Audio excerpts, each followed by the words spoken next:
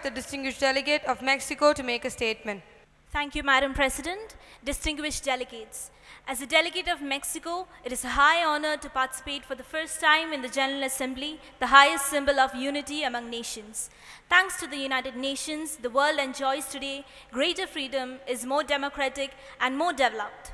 Today, the planet demands a more effective, efficient, transparent, and representative United Nations, a UN where all societies of the world have greater participation. The UN must then dare to change in order to improve. In Mexico, it is firmly believed that the UN has all the powers to be more daring and to renovate itself. It is needed for the UN to overhaul its efforts in favor of nuclear disarmament.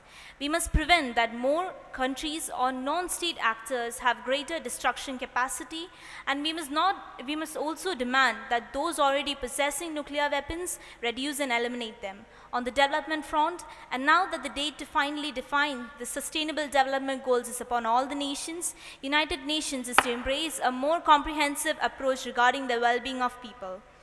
In the specific case of the UN, multiple voices acknowledged the need for change, but at the same time, they believed it to be an impossible task because no one is willing to lead.